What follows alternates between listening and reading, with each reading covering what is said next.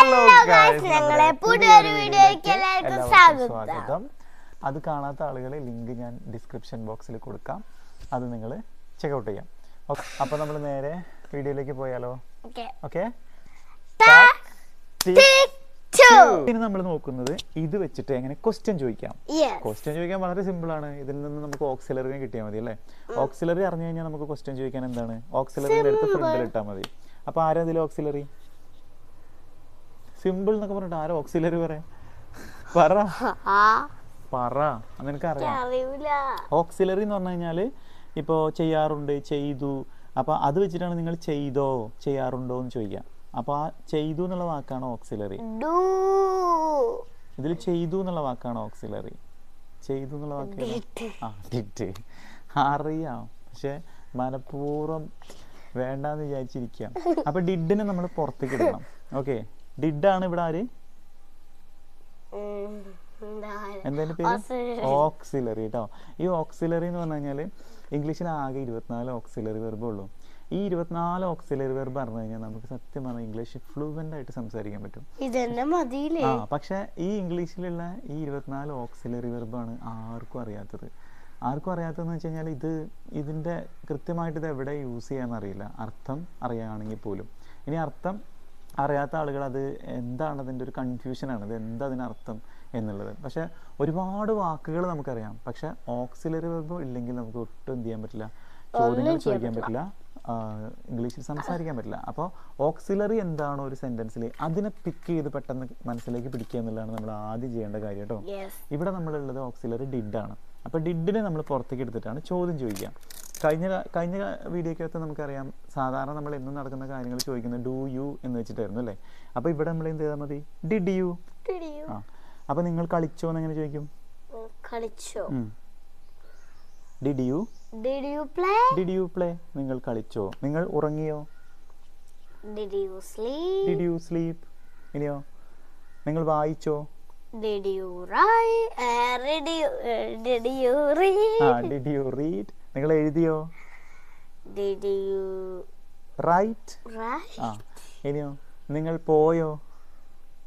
Did you go? ഇത്രേ ഉള്ളൂ. അതിൽ ഡിഡ് ചേർക്കുക, ആരെയാണോ നമ്മൾ പറയേണ്ടത് അയാളെ വെച്ചിട്ട് ബാക്കി പറയാം.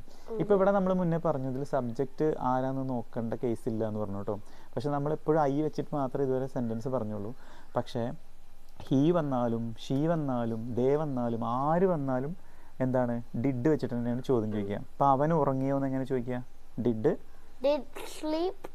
He sleep. അവൾ ഉറങ്ങിയോ എന്നാണെങ്കിലോ? ഡിഡ് അവൾ ഉറങ്ങിയോ? Did she sleep. Did he sleep, did she sleep. ഇനിയോ അവർ പോയോ എന്നാണെങ്കിൽ എങ്ങനെ ചോദിക്കും? അവർ പോയോ? ഡിഡ് അവർ പോയോ? Did they go. അവർ പോയോ? ഇങ്ങനെയാണ് ചോദിക്കട്ടോ. ഇവിടെ നമുക്ക് സബ്ജക്റ്റ് ആരാന്നുള്ളത് നോക്കേ വേണ്ട, ഡിഡ് നമുക്ക് ആരുടെ കൂടെയും ചേർക്കാം. ഓക്കെ. ഇനി നമ്മളിപ്പോൾ അവർ പോയില്ല, അവൻ ഉറങ്ങിയില്ല എന്നൊക്കെ പറഞ്ഞിരുന്നു എങ്ങനെയായിരുന്നു? They didn't go, he didn't sleep, she didn't right അല്ലേ? ഇങ്ങനെയൊക്കെ ആയിരുന്നു നമ്മൾ ഇല്ല എന്ന് പറഞ്ഞത്. ഇനി ഇല്ല എന്ന് പറയുന്നതിൽ നിന്ന് നമുക്ക് ഇല്ലേ എന്നുള്ള ചോദ്യം ചോദിച്ചൂടെ? എങ്ങനെ ചോദ്യം ചോദിക്കും? സിമ്പിൾ അല്ലേ? ആ ഡിഡിൻറ്റിനെ പുറത്തിട്ടാൽ മതി. ഡിഡിൻറ്റിനെ പുറത്തിട്. ഡിഡിൻറ്റ് യു എന്ന് ചോദിക്കാം. ഡിഡ് നോട്ട് ഗോ എന്ന് ചോദിക്കാൻ പറ്റില്ല, അപ്പോൾ ചോദിക്കാൻ ബുദ്ധിമുട്ടായിരിക്കും. ഡിഡ് നോട്ട് യു ഗോ എന്ന് ചോദിക്കാൻ ബുദ്ധിമുട്ടായിരിക്കും. അപ്പോൾ അതിനാണ് നമ്മൾ ഡിഡിൻറ്റ് പഠിക്കുന്നത്. ഓക്കെ, അപ്പോൾ ഡിഡിൻറ്റ് പറഞ്ഞു പഠിക്കാം. അത് ഉത്തരത്തിന് ഈ ഡിഡ് നോട്ട് പറഞ്ഞാൽ ചോദ്യം ചോദിക്കുമ്പോൾ ഡിഡിൻറ്റ് തുടങ്ങാം. അതായത് ഡിഡിൻറ്റ് യു റൈറ്റ്, നിങ്ങൾ എഴുതിയില്ലേ? ഡിഡിൻറ്റ് യു ഗോ, നിങ്ങൾ വായിച്ചില്ലേ? ഡിഡ് യു ഗോ, നിങ്ങൾ പോയില്ലേ? ഇനിയോ, നിങ്ങൾ ഭക്ഷണം കഴിച്ചില്ലേ? ഡിഡിൻറ്റ് യു ഭക്ഷണം കഴിക്കുക? Didn't you eat? നിങ്ങൾ ഭക്ഷണം കഴിച്ചില്ലേ? Did you eat food? നിങ്ങൾ ഭക്ഷണം കഴിച്ചില്ലേ? ഫുഡൊന്നും അവിടെ. ഭക്ഷണം വേണ്ട ഇവിടെ, ഭക്ഷണമല്ലേ കഴിക്കുക, മറ്റേ കഴിച്ചില്ലേന്ന് മാത്രമല്ലേ വരുള്ളൂ. ഡിഡിന്റ് യു ഈറ്റ് ഫുഡ് അല്ലേ? അപ്പൊ ഡിഡിന്റ് യു ഈറ്റ് നിങ്ങൾ കഴിച്ചില്ലേന്നാവും, വെറും കഴിച്ചില്ലേന്നാവും. അതും ചോദിക്കാം, അങ്ങനെ ചോദിക്കാം. നിങ്ങൾ കഴിച്ചില്ലേന്ന് നോക്കിയാൽ തന്നെ ഭക്ഷണം ആവുമല്ലോ അല്ലേ?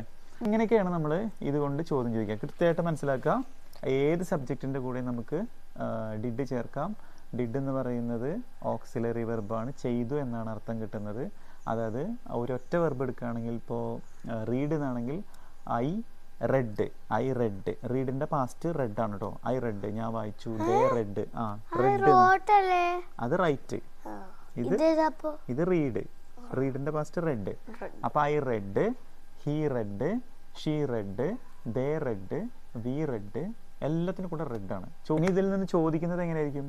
റെഡ് എന്ന് പറയുന്നത് റീഡ് പ്ലസ് ഡിഡ് ആണ് റെഡ്. അപ്പോൾ നമ്മൾ ചോദ്യം ചോദിക്കുമ്പോൾ ഡിഡ് യു റീഡ് എന്ന് ചോദിക്കണം.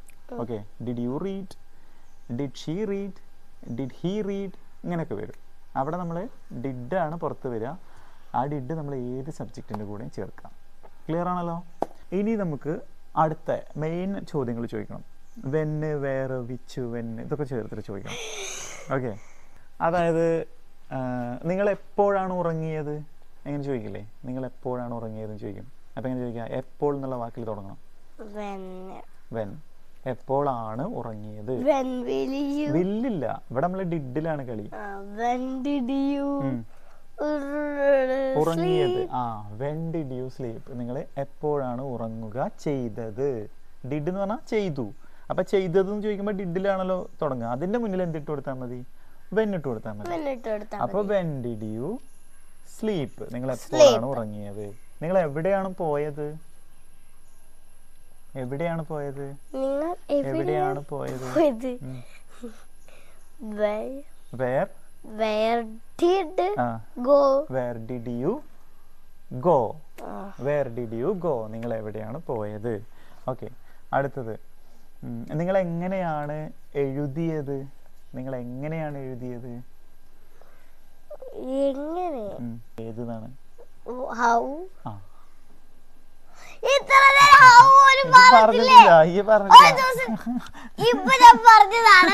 ഇപ്പൊ പറഞ്ഞിട്ടുള്ളൂ. ഇപ്പൊ ജി പറഞ്ഞിട്ടുള്ളൂ. ഇല്ല, ജി ഹൂ എന്നാ പറഞ്ഞു. ഈ ഹൂ എന്നാ പറഞ്ഞ, ഹൗ എന്ന് ഈ പറഞ്ഞിട്ടില്ല. ഓക്കെ, അപ്പൊ എങ്ങനെയാന്നുള്ളതാണ്.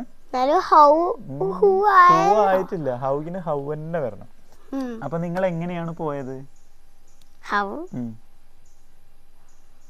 How did you go? Yes, how did you go? നിങ്ങൾ എങ്ങനെയാണ് പോയത്? ഓക്കെ, അടുത്തത് ചോദിക്കട്ടെ. എപ്പോഴാണ് നിങ്ങൾ വായിച്ചത്? എപ്പോഴാണ് നിങ്ങൾ വായിച്ചത്? എപ്പോൾ? When did you read? When did you read? എപ്പോഴാണ് നിങ്ങൾ വായിച്ചത്? അപ്പോൾ കിട്ടിയല്ലോ. ഇങ്ങനെയാണ് നമ്മൾ WH ക്വസ്റ്റ്യൻസ് വേർഡ് വെച്ചിട്ട് ചോദ്യം ചോദിക്കുക. അതായത് വാട്ട്, വെൻ, വിച്ച്, വെയർ, ഇതൊക്കെ നമ്മൾ ഒരു സെൻറ്റൻസിൻ്റെ ഫ്രണ്ടിൽ ഇടണമെങ്കിൽ നമ്മൾ നേരത്തെ ചോദിച്ചില്ലേ, did you right, did you play എന്നൊക്കെ ചോദിച്ചില്ലേ, അതിൻ്റെ നേരെ ഫ്രണ്ടിൽ എന്തിട്ടാൽ മതി? ഈ വാട്ട്, വെൻ, വിച്ച്, വെയർ എന്നുള്ള ക്വസ്റ്റ്യൻ വേർഡ് ചേർത്ത് കൊടുത്താൽ മതി. അപ്പോൾ നമുക്ക് WH ക്വസ്റ്റ്യൻസ് ചോദിക്കാൻ പറ്റും. അതായത് എവിടെയാണ് നിങ്ങൾ പോയത്, എങ്ങനെയാണ് നിങ്ങൾ എഴുതിയത്, ആരാണ് നിങ്ങളോട് പറഞ്ഞത് എന്നതുള്ളതൊക്കെ അങ്ങനെ ചോദിക്കാൻ പറ്റും. ഓക്കെ, അപ്പോൾ ഇന്നത്തെ വീഡിയോ നമുക്ക് അവസാനിപ്പിച്ചാലോ? അപ്പോൾ നമ്മളെ കഴിഞ്ഞ വീഡിയോൻ്റെ തുടർച്ചയായിരുന്നു ഈ വീഡിയോ. അത് നമ്മൾ ഇന്നത്തോടുകൂടി നമ്മൾ വൈൻഡപ്പ് ചെയ്യാണ്. അപ്പോൾ നിങ്ങൾക്ക് പാസ്റ്റ് ടെൻസ് കംപ്ലീറ്റ് മനസ്സിലായി എന്ന് വിചാരിക്കുന്നു. അപ്പോൾ ഇത്രയാണ് ഇന്നത്തെ വീഡിയോയിൽ നമ്മൾ പറയാനുള്ളത്. നമുക്ക് അടുത്തൊരു വീഡിയോ ആയിട്ട് വീണ്ടും കാണാം. അതുവരേക്കും ബൈ.